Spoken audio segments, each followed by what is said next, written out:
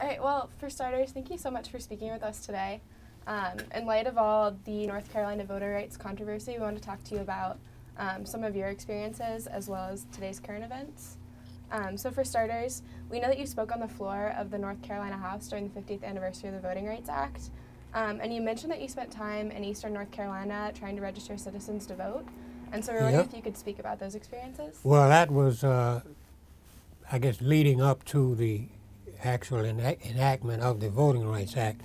A group of us, a fellow named John Edwards, not the senator, former senator, but John Edwards, who was head of Voter Education Project, Ben Ruffin, John Lewis, and I decided that we would go east where we had packets of black folks living and start getting them, trying to get them to register to vote.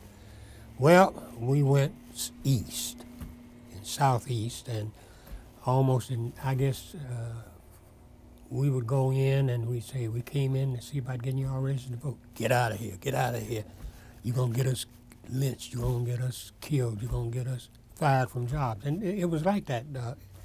That was just a general tenet that came out of black families that were really, they had been intimidated to the point that they were just afraid to do anything that would upset the apple cart. Mm-hmm. So was this before or after you marched in Selma? After what? Was this before or after you marched at Selma, trying to register citizens to vote? Before what? Were you in eastern North Carolina trying to register citizens before or after you marched at Selma? This was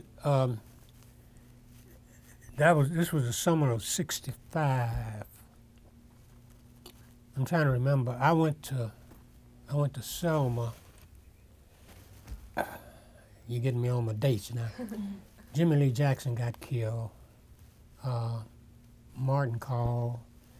I did not go to Selma on Bloody Sunday. Neither did I go on Turnaround Tuesday, which was the following Tuesday. I went on that Thursday following that. It was probably when after folks had gone, I stayed in Selma. I stayed on the march in Selma for a day and a half and came back, and I think it was the following week that John and we decided to go down there because we felt that there was that it was going to work, that things were going to be moved pretty fast, and they did move faster than we thought they were going to move. And so that's when that was about when that happened. I'm talking early '64, middle '64. I think the president signed the bill in August of '65. '65, yeah. Okay. So speaking of Selma, we know that Reverend Barber has compared today's voting rights battle to Selma, and I was just wondering if you thought that that was an accurate comparison? Yeah, I think it is an accurate comparison because what is happening is we are retrogressing. Mm-hmm. All of the progress we made, and this has been my problem,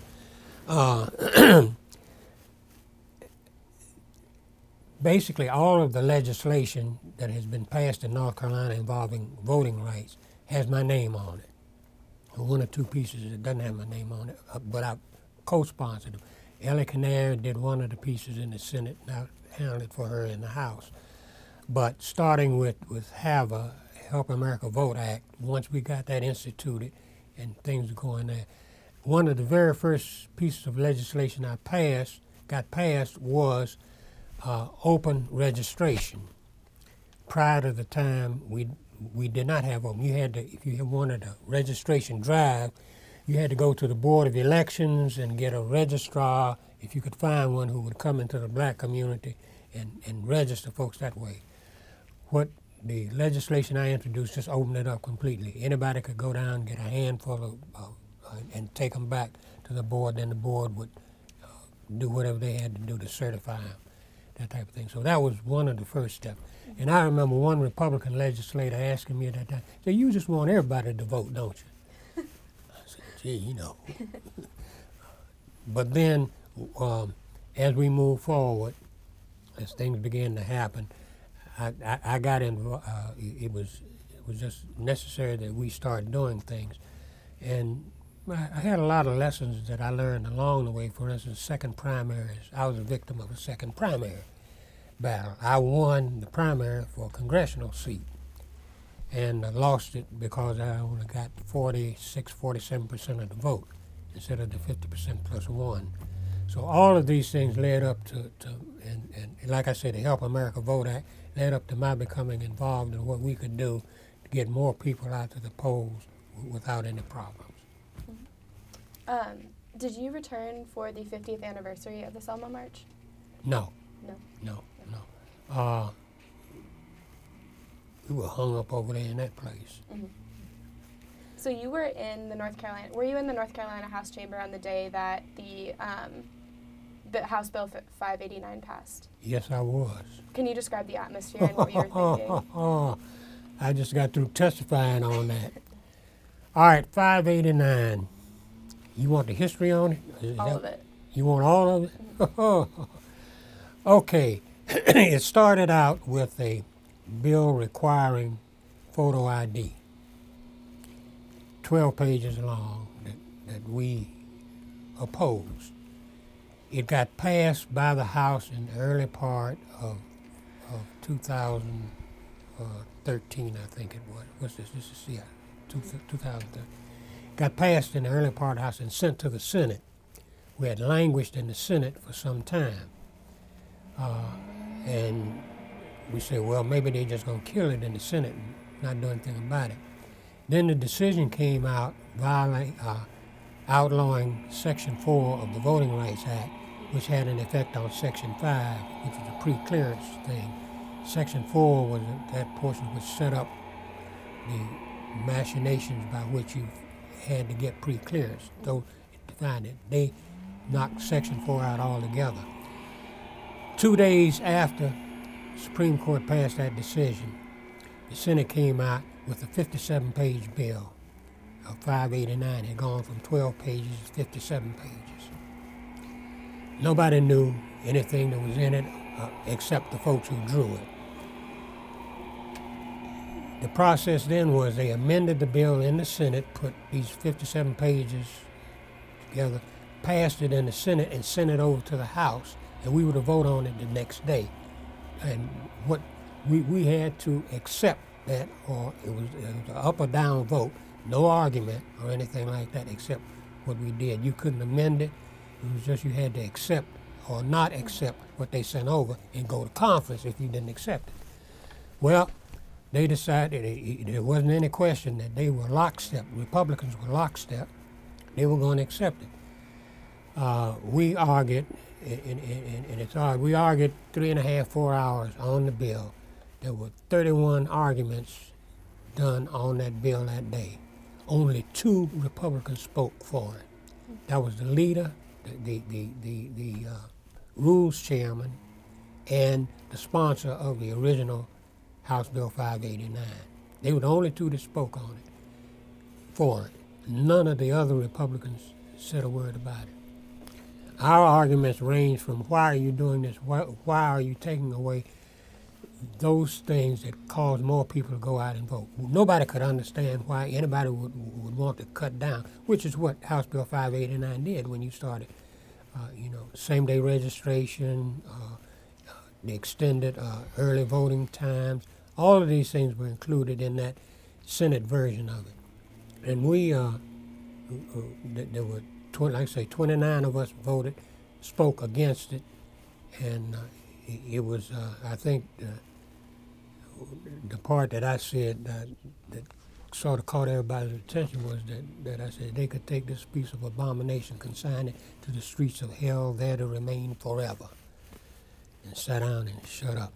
Well, of course, when the vote was called, all of the Democrats, to a person, black and white, stood up, bowed their head, held hands, stood up and bowed their head on as a demonstration, telling them, this is bad, and that was it. That's what happened. Do you know what exactly was your immediate reaction following the decision after you left the chamber? You mean when they voted on it? Uh-huh. My decision, my feeling, the same as I had before I went in there. We knew we were outnumbered anyway. We knew they were going to pass it, and the only thing that we could count on would be them passing it and then eventually getting into the court system on it, where we are right now on it. And like I say, I just testified about 3 months ago in the hearing in Winston-Salem on it. Could you tell us about what you said in your testimony? Just the fact that we never understood why people wanted to put impediments involving people's right to exercise their franchise. It was you took away those items that people could use. You could get more people to the polls. You could get more people involved in the system, and that was the whole meaning of what we passed when we were in charge, so that you would have more people turning out. I mean, our turnouts, we were, prior to the time that we passed all of the legislation involving voting, we were 46th in the nation in turnout. Mm-hmm. I mean, and by the time we got all the other legislation passed, we had gone from 46th in the nation to 11th in the nation in turnout. So that showed you that it was working. It was getting people out to the polls. It was getting them to vote. So why do you want to?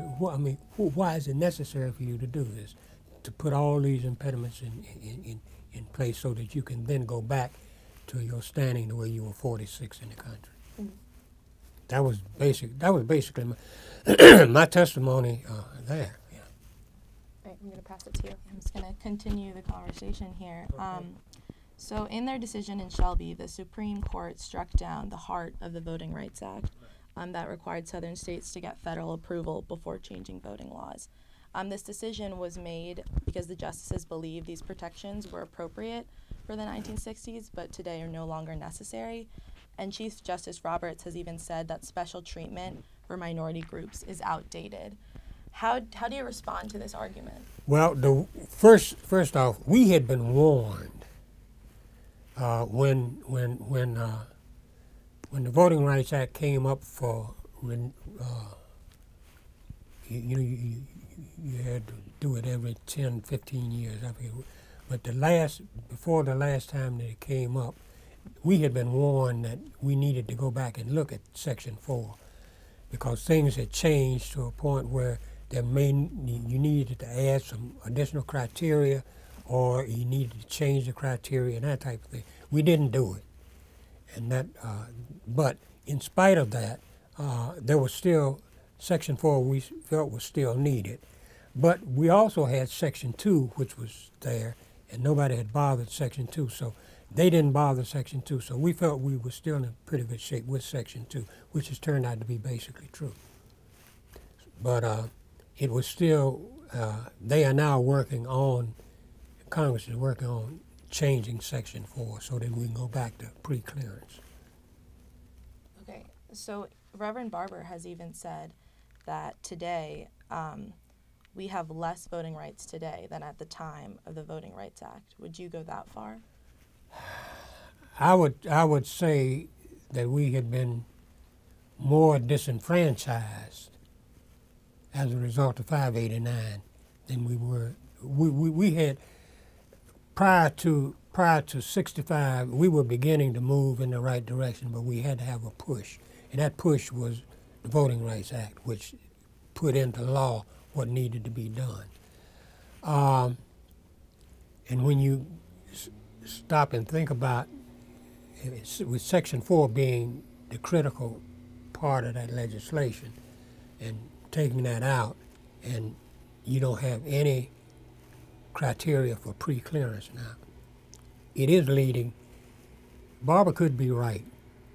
It could be that we, because, for instance, you took 7 to 10 days off of early voting. You knocked out same-day registration. You knocked out voting in a different precinct and provisional ballots that way. You got photo ID in there. You talk about photo ID. I'm thinking, the reason I laughed a little bit because I'm thinking about what we passed the other day. you got to have a birth certificate now to go to use the restroom or something. So it just gets bad, worse and worse and worse down the line. But my thing was, well, voting is a constitutional right, and there should not be any impediment there at all. But you're going to require folks to show photo ID, so if you got to show a photo ID for voting, then why don't you have to show a photo ID for enforcing your your Amendment 2 rights? Every time you go buy a weapon, you got to show a photo. You don't have to do that for that, but that's a constitutional right, they say. Anyway, the whole thing to me is that we are retrogressing.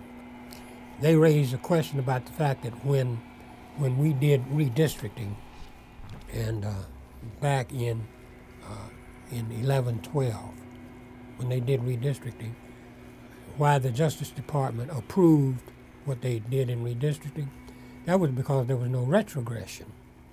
The fact of the matter was what they did, they added more predominantly black precincts, which is now the subject of the suit now. But anyway, I'm leaving.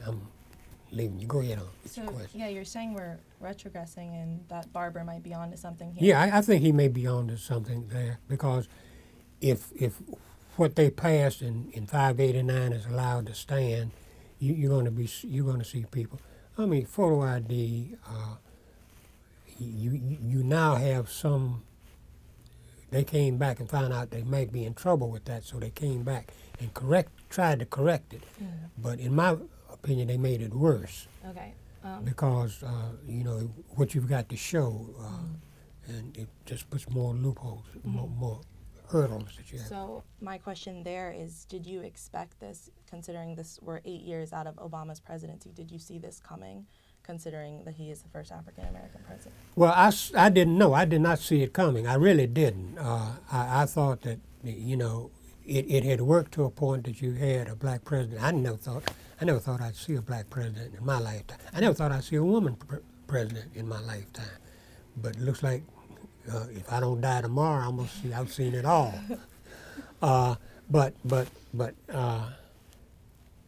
No, it's just that I think the impetus came from the fact that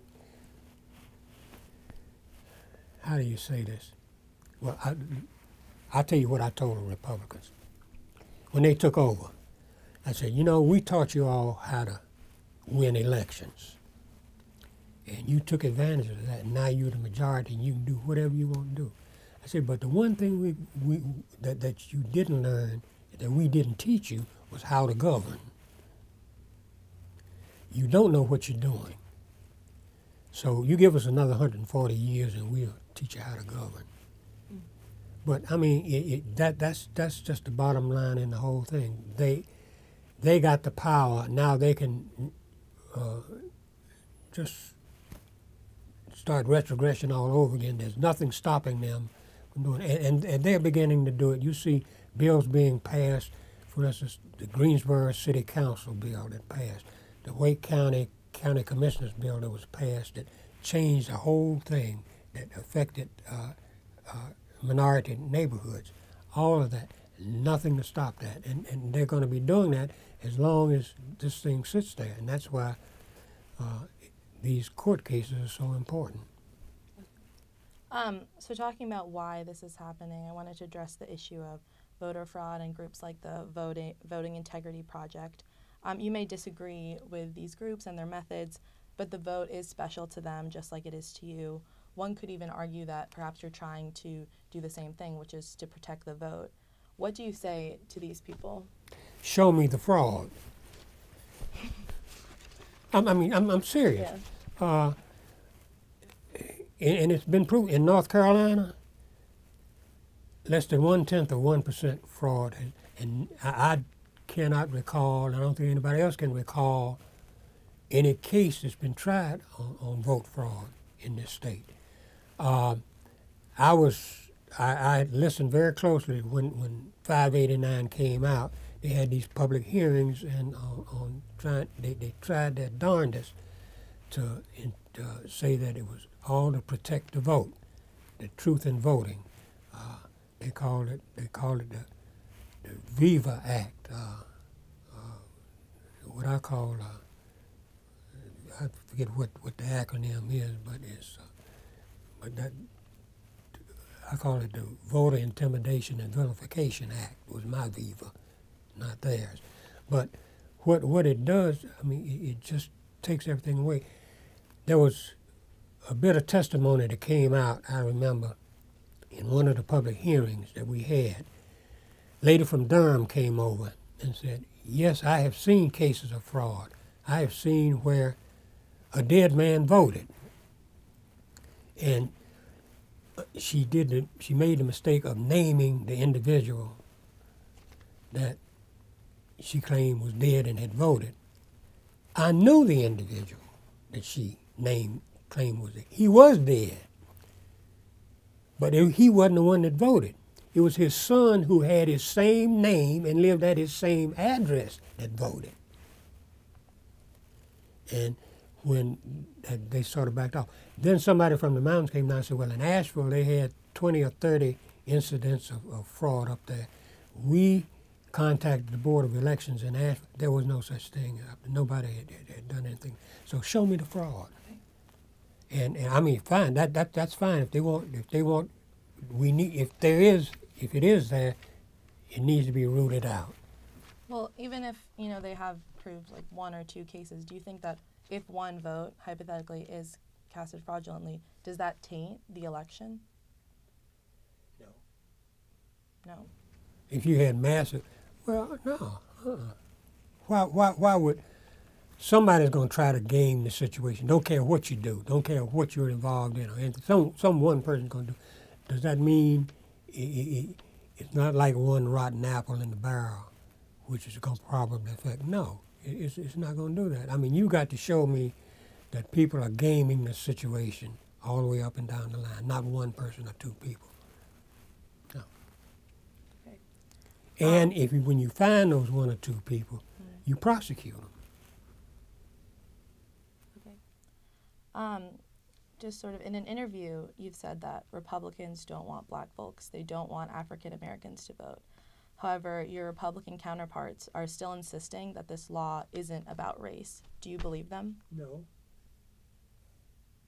No. We were the ones that got the Voting Rights Act passed. We were the ones that took advantage of the Voting Rights Act.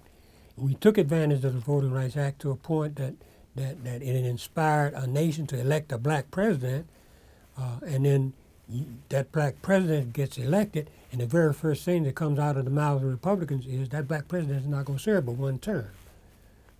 And then they are emboldened, and after the president got elected for the 2nd term, it was first term. First term, one of the leaders in the Republican Party on the floor started jumping up talking about photo ID and all this, and somebody asked a question. He said, "We are in charge now, and we will do what we want to do." And me and my smart mouth jumped up and said, "Well, we know who the president is." And he sat down, he shut up, and went on about his business. But yes, in my book,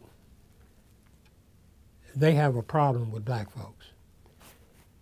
Another example of that, the grassroots, the Tea Party folks in the Republican Party in North Carolina elected a black chairman of the North Carolina Republican Party. They're not trying to get him out of office. They have never given, the elite in the Republican Party had never given him the opportunity to run that party. So they've got a problem with black folks. Yeah, so I think Reverend Barber, I have a quote here, he's in agreement with you. He's saying the Republicans are sort of doing this, when Obama won, like you were saying, they were threatened, and now they're seeing this as an attempt to roll African Americans back, is what he says. Yeah. But my question is this just reflect a change in the state and the legislature becoming more partisan? Is this just Republicans trying to hang on to power? Where do you draw the line between this being about race and them disenfranchising a group of people, or just is this about power and they're just trying to hang on? It's a little bit of both. because minorities were beginning to gain some semblance of power, particularly in the political arena. They were really never open to black folks being involved anyway in it. There was never any open invitation as far as African Americans were concerned to become a strategic part. Well, you had Michael Steele, who was chairman of the National Republican Party for a little while, but he didn't last long either. Just like Hassan is chair of the North Carolina Republican Party, he's not lasting because they're trying to get their central committee did a no confidence vote on him, and now they're trying to go to convention. I think they have a convention next month or something like that, trying to oust him out of it. So it's, to me, it is a racial thing, even though they deny that it is not racial. That's what else is it?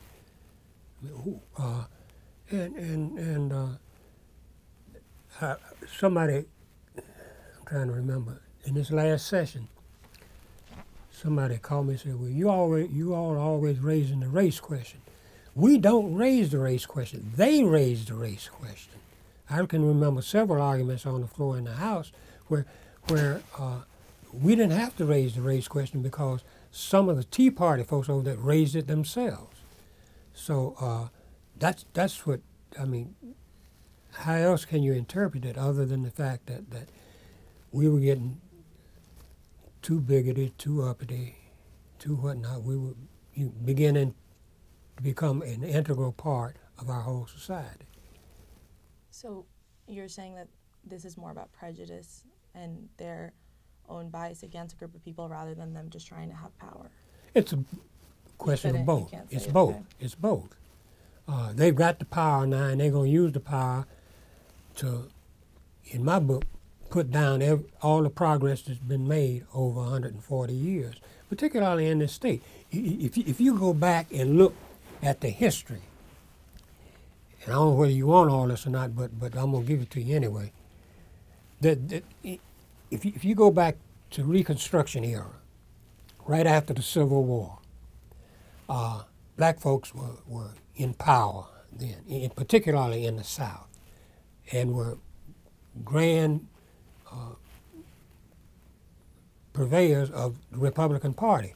You had the only legislature in the South during Reconstruction after the Civil War was in South Carolina. They had a majority black legislature in South Carolina that put in public schools, cleaned up the hospitals, cleaned up the prisons and whatnot. Then you had a black senator out of Louisiana. You had black Congress people serving. You had blacks working all over the place during the Reconstruction era. In 1876, during the presidential election year, Democratic Samuel Tilden, who was the governor of New York, won the presidency. But there was a question, sort of like the situation that happened in Florida when Al Gore ran, the hanging Chad situation. There were 3 states that they had some problems with. March the 4th of 1877 was approaching, which was supposed to be the inauguration day. Nothing had been settled on the presidency. The Democrats, the Republicans came to the Democrats and said, look, if you put our man in the White House, we will take the troops out of the South. And everybody agreed on that. And Rutherford B. Hayes got to be president rather than Samuel Tilden, got to be president of the United States. The Republicans pulled the troops out of the South, and this was the post-Reconstruction era we are in now, when Jim Crow took effect by an openly black, anti-black Democratic Party. And that happened, that went all the way up until the late 20s when Oscar DePriest, for instance, won a seat in Congress from Illinois in 1928, somewhere around when, and then Franklin Roosevelt came in, things began to move and in another direction. That's my lesson in history. Yeah. And it's like you're saying, this is about race, I have a quote here that you said that this is basically a party situation and that most African Americans vote Democratic. And this has fed into sort of what you're talking about before, your attempts to have early registration and sort of get more African Americans and therefore, like you said, Democrats to vote. How is this any different? Isn't this just sort of a game of politics? You're trying to get more votes for your side. They're trying. Sure, that's the name of the game. Okay. You get more votes for your side. You therefore have much more of a say. You can fight off all of the things that may be oppressive or anti or whatever. If you have the numbers determine your where you live, the way you eat, the way you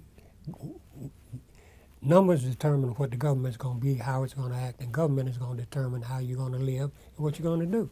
So yeah, it's a question of numbers, and I told somebody on the floor. I said, I'm a Democrat. I said, and I will go with any party that's going to tell me that I am free to do what I want to do without any indication of prejudice anywhere. If you're going to help me move forward, then yes, I'm going to be with you. The Republican Party has shown no signs of wanting to even think about it. I mean, give me a break. Even the recent legislation, this bill that we just passed, House Bill 2 that we just passed, they have an antagonism toward gays, LGBT folks anyway. And if you say, all right, we're going to pass an anti-discrimination law in statute in this state so that the cities and counties don't have to do it, and you leave out sexual orientation or gender in there, that now becomes a discriminatory statute. Mm-hmm. So I mean, all of this wraps up. It takes numbers, and the only way you're going to reverse all of this is by numbers. Okay. I guess my last thing is, why haven't more Democratic leaders sort of come out and said, like, very clearly, it seems like they're hesitant to say this is about race? Because you have some Democratic leaders that still have that whole mindset. But it takes a little time to change them too. But once they see that we bleed the same blood, we eat the same food, we have the same ills that everybody else has, they're beginning to change their mind. And we've still got, I mean, there are people in the Democrats in the legislature right now who think that we ought not be there. What is that mindset exactly that they're stuck in? The mindset is that it's the old slave mentality mindset. Mm. You in the hierarchy on the planet, you had the plantation owner, you had the slave driver, then you had the slave. To keep that blue class white worker from trying to interfere with the plantation owner's property and whatnot, he made a lower class of people so that plantation boss, the overseer, he would have somebody to step on and wouldn't be bucking the plantation owner. It's that type of mentality that when you start getting things, well, let me give you a real crude example. Mm-hmm. There wasn't a problem with heroin or cocaine in this country as long as it was confined to the black communities. Now it has hit the white communities and has now become a national problem. That's the type of mindset that you run into. And you think that your fellow Democratic congressmen have that mindset that are fighting with you? Sorry. Legislators. Legislators. Yeah. Because we don't have but 3 Democratic congressmen in this state, and we now have 3. I'm not telling what we're going to have next week. Mm-hmm. But no, there are some folks who have that same mentality, that irrespective of how much education you have. I mean, when I first went to the legislature, I went to the legislature in 1973. 1973 session was my first session. And I wondered what I had gotten myself into. Well, to back up a little bit, Martin King's a close friend of mine. Stayed with us and all of that, and we used to talk all the time about how things were going. And Martin was the one that said, you know, Mickey, you ought to be involved in politics. I said, Martin, you're out of your mind. I said, why would I be involved in it? You know, and stuff like that. Anyway, when I finally, I ran in 60, 64, 66, and 68 and lost. In 64, I lost by about 120 votes. In 66, I lost, and they start changing the rules.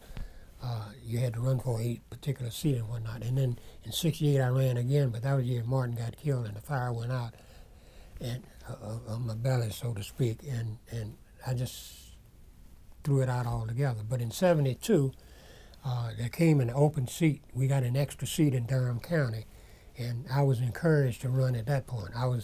By that time, I'd been chief assistant district attorney in Durham and gotten to know a whole lot of other folks, all these types of things. Anyway, I got elected in 72, went to the 73 session, and before I got there, it dawned on me that here I am about to join the most powerful legislative body in the country. And the reason that was because North Carolina did not have the governor did not have veto power. So anything that passed the legislature was law, whether you liked it or not. You didn't have a governor to veto it, to send it back to get the changes made. So I said, here I am about to join this most powerful body. Till I got on the floor and heard the first speech by a white Democrat. I said, I'm home free.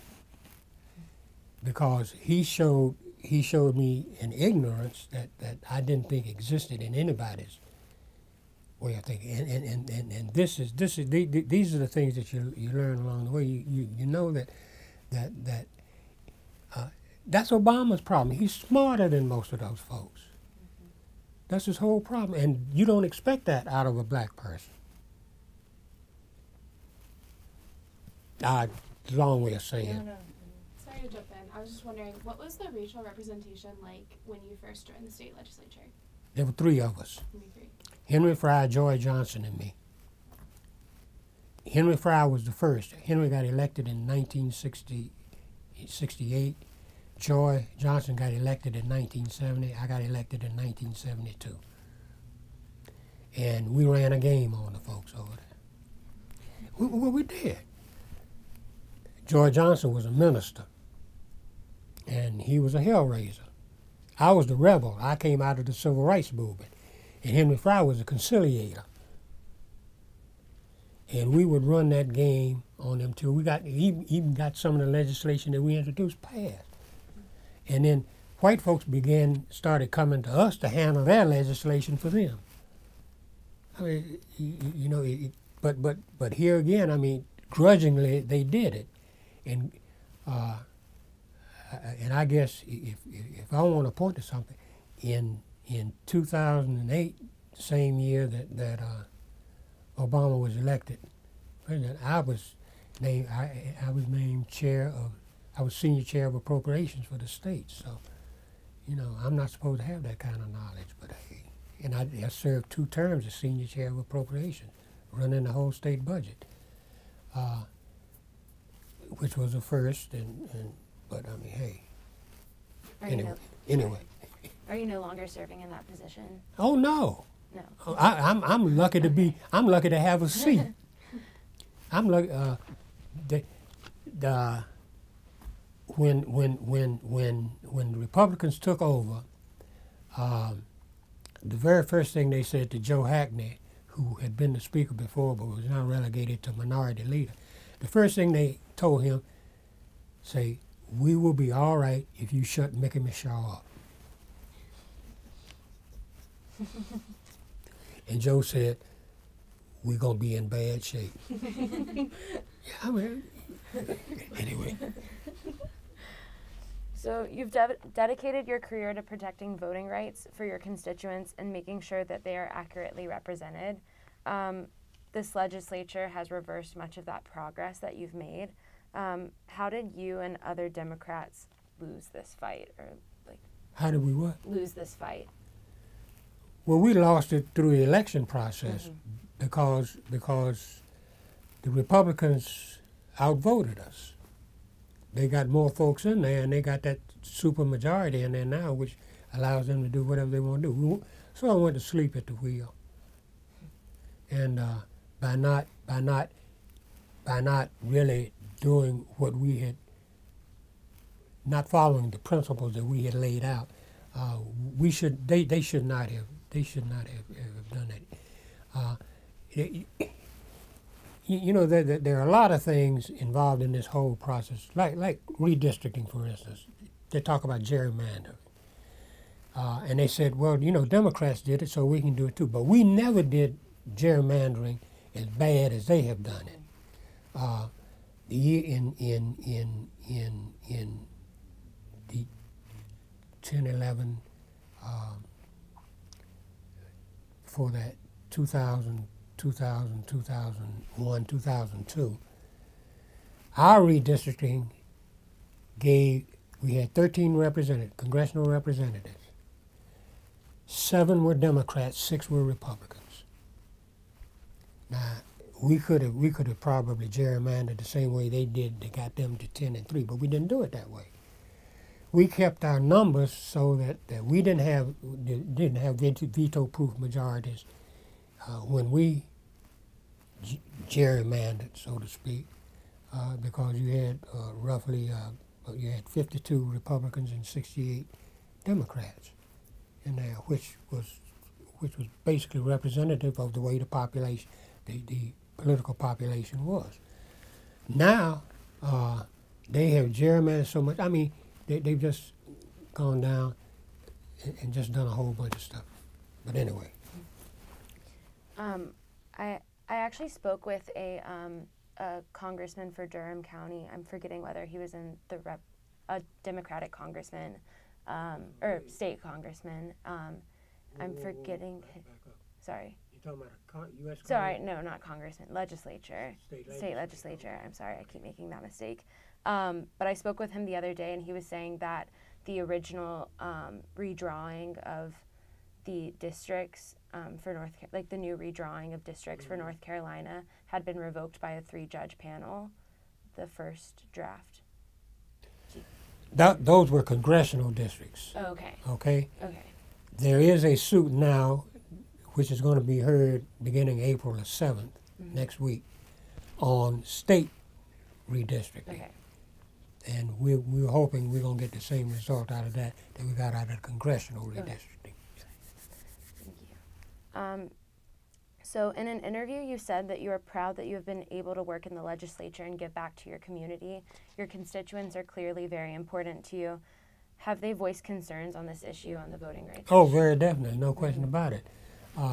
Even statewide, even those people who were not my constituents have voiced concerns about it. But here in Durham, liberal bastion, if you want to call it that, everybody's complained about it. But statewide, Democrats, both black and white, have complained about it. Mm-hmm. Yeah. Have some of your constituents lost the ability to vote as a result? I haven't heard of anybody. I do know that several of my friends who are constituents went to the wrong place a year or so ago, and they wouldn't let them vote there, do a provisional ballot there. Other than that, no. The thing is that in spite of that we're going to succeed in spite of. We're not going. You throw any roadblock. We've had many roadblocks before, and we've overcome those roadblocks.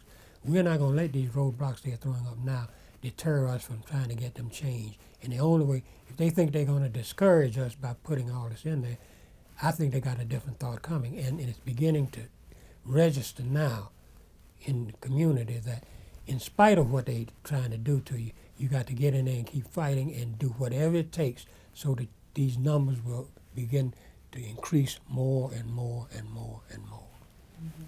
Like, as much as I hate photo ID, I'm encouraging folks, don't let that deter you. Mm-hmm. if you go to a precinct and they say, this is not your precinct, don't let that stop you from going to the precinct that you're supposed to go to. Don't let anything deter you. Do it, and then we can put it back to the way it should be. Do you have any concerns now about re-election that you didn't have before the new law? My re-election? I don't have any opposition. Sorry? I don't have any opposition. You don't have, oh, okay. Well, then no. That's easier for you, I suppose.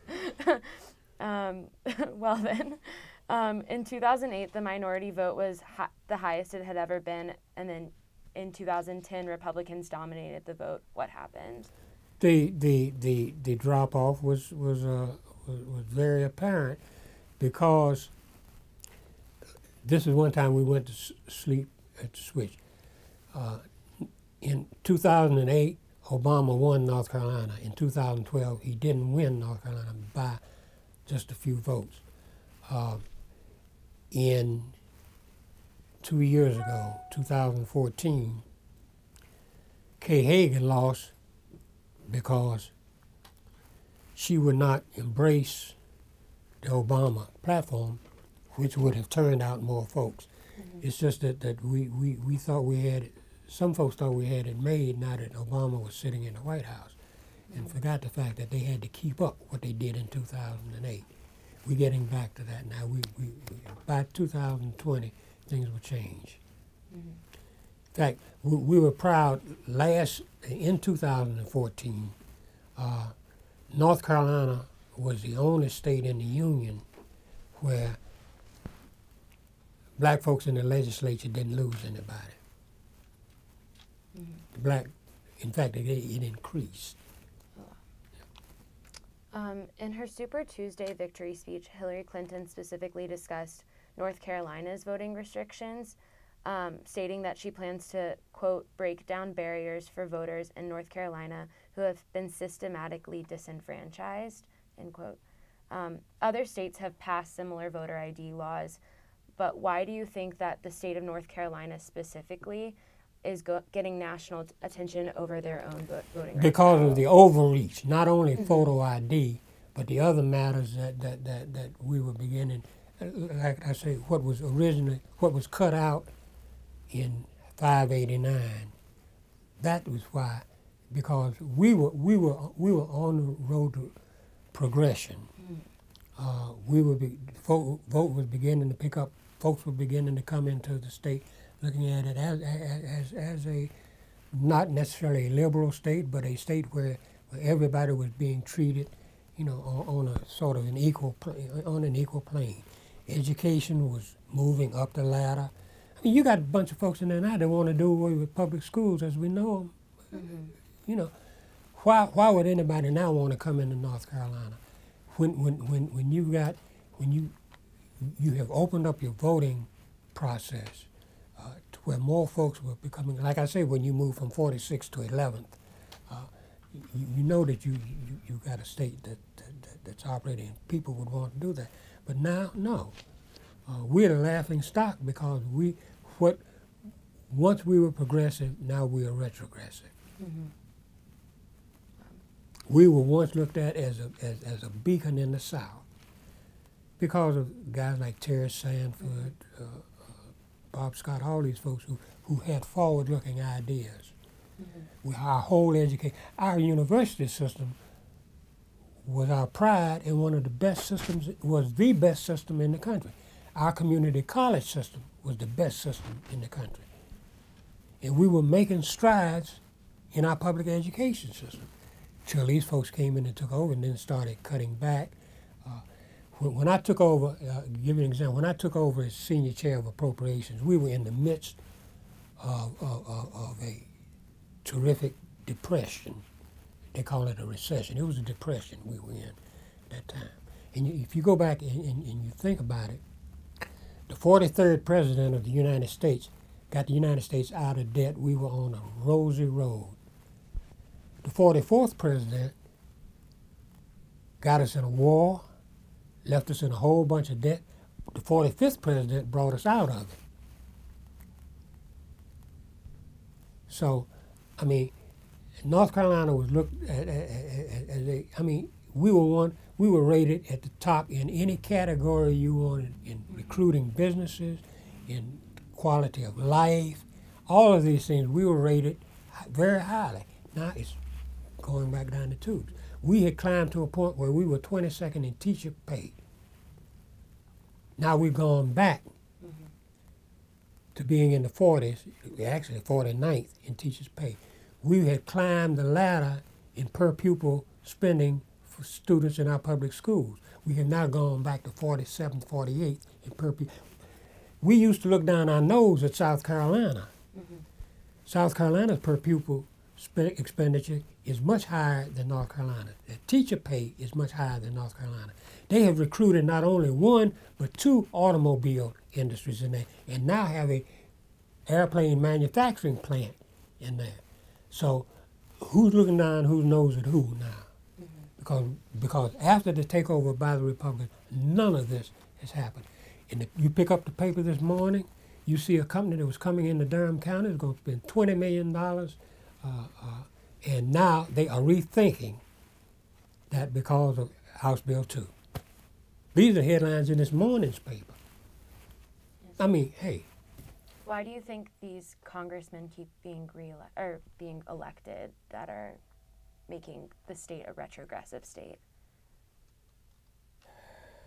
Because, well, one reason is because of their redistricting and their gerrymandering and redistricting, which is why now they're going to have to look at it in a different aspect since, and we don't know what the court is going to do with the new plans that have come in there. They still haven't made a decision on that yet. They may, well, once, they haven't made a decision on the congressional plan, the final congressional plan that came out, but they still got to deal with the state House and Senate races. And if you look at the panel that's that's going to hear that, you get the tendency that they may start turning that around also. And if it does, it's going to throw the elections, and then we may be able to get rid of a lot of folks. But under the current redistricting plan, they built it that way. They gave us our little, black folks, they gave us our little niche and said, now you got yours. We don't want to hear nothing from them. And went on and did their thing. But now with the division in their party, they've got very serious divisions in their party, in the state party now, because the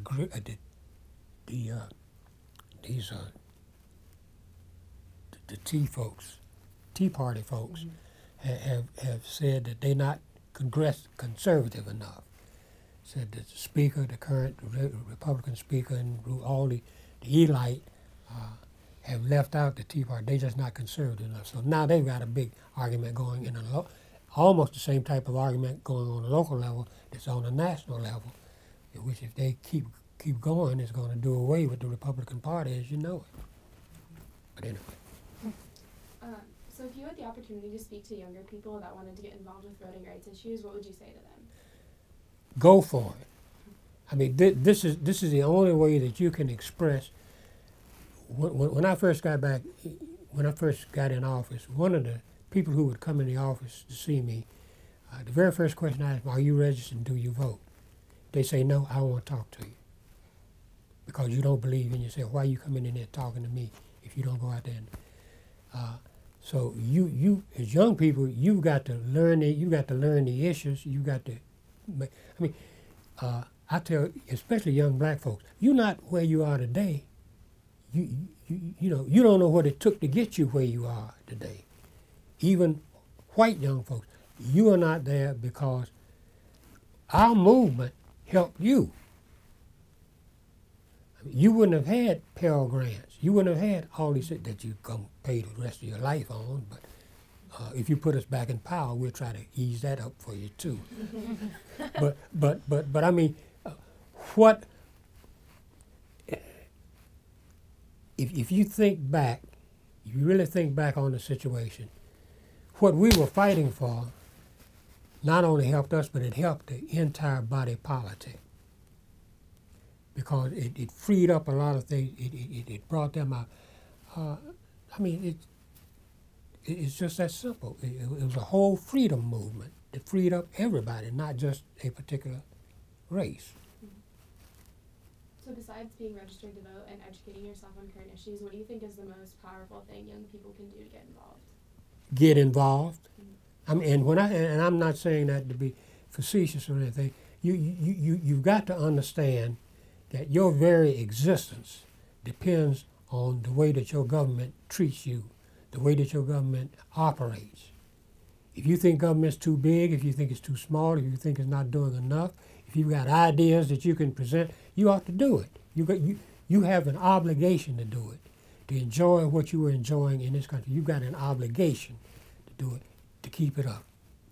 And then you've got an obligation to make sure that everybody has that opportunity that you have.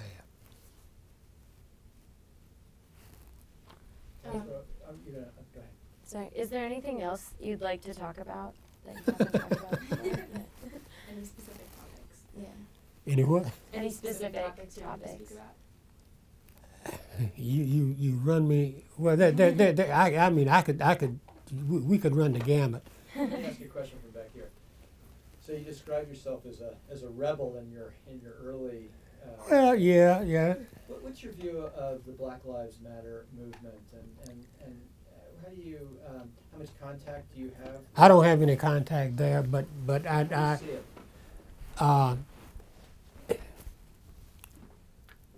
It's an issue that cuts both ways. All lives to me matter, but when you begin when things begin to fall disproportionately in a certain way, then you have to take that.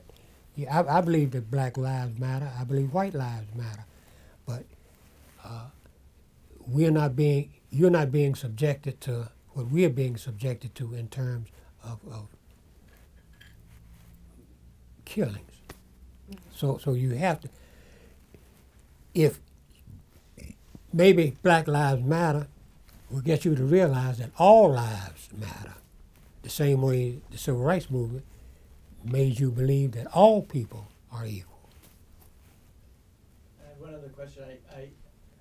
What do you think Secretary Clinton has to do to inspire the kind of turnout and support among black voters that her husband had, that President Obama? I think she's done it so far. She's done it, but for the minority vote in the South that she's received already, she would not be in the position that she's in right now. I mean, look at South Carolina, where black folks turned out, and it's going to take that kind of thing. And she's not pandering to anybody. She's just helping folks move along and putting out a program that most folks can understand and can live with. She and Bernie Sanders are probably on the same thing, but it's just the approach that they take as to how to do it. Both want to see things done, but you have to be careful the approach you take in doing these things. Bernie has more of a socialist. I have a saying. I said we've got to get rid of the socialists in our midst, and you all got to get rid of the sociopath in your midst. Do you think there's any chance that Donald Trump could be elected president? Yeah, I really do. Why? Because he is touching a nerve that nobody else seems to want to touch. He's doing it in a very crude way. People are angry. People, even though we've come out of the recession, jobs are picking up, unemployment is low, all these, but wages have remained flat. People are not seeing the progress that they thought they should be seeing, and that's because of the recalcitrance of the Congress, which works in an opposite direction. When you've got a Congress sitting there, that the only thing they got on their mind is making the president look bad. When Mitch McConnell comes in and says, we're going to make sure he's a one-term president. When you come up, the president says, I'm going to nominate. It's going to tickle me when, and I say this, when Hillary is elected president and this Congress did not approve this president's appointment to the Supreme Court, and Hillary's going to have to make an appointment to the Supreme Court, and she's going to appoint Obama to the Supreme Court. I mean, hey, others have done worse. I mean, Taft, I think, who was it? Yeah, Taft was president one time. There was a president that got appointed to the Supreme Court. That was Taft. Yeah. I thought it was Taft. Yeah, but I mean, they better go ahead on and confirm this man while they got something they can be pretty sure of, rather than wait. And even if Trump I don't think Trump will get elected. I really don't. There's a possibility he could, but I think the Republican Party right now, to me, is shot. I mean, if he is not given that nomination, he gonna go out and form a third party. And it's gonna be all these angry white folks that are gonna be there who have seen their wages stay stagnant. Who's, you know, it's a weird time we're living in. Yeah. So on a final note, we've talked about a lot of different topics. Is there anyone in mind that you think would be helpful for us to speak to? Anyone else? Have you talked with G.K. Butterfield, congressman, for this? We've tried to reach him, but he's got new duties right now as Yeah. chair of the Congressional Black Caucus. It keeps him, yeah. We've talked to his people. We still have a couple of weeks. So. Have you talked to Larry Hall? No. You need to talk to Larry. Yeah. Larry is the technical word for it is he's the minority leader in the House, but he doesn't term himself a minority leader. He's the Democratic leader in the House. Dan Blue, you talked to Dan? I interviewed him actually on Wednesday. Oh, great, okay. We talked to Henry Fry yesterday. Oh, great. You have a chance to talk with Rosanelle Eaton yet? We're going to see Armenta at the home, so we may see Rosanelle depending on how she. Great. She would be very interesting for you. That'd be great. Yeah. It was just the White House. Yeah. And but you know, you just these are folks that these are my contemporaries, so to speak.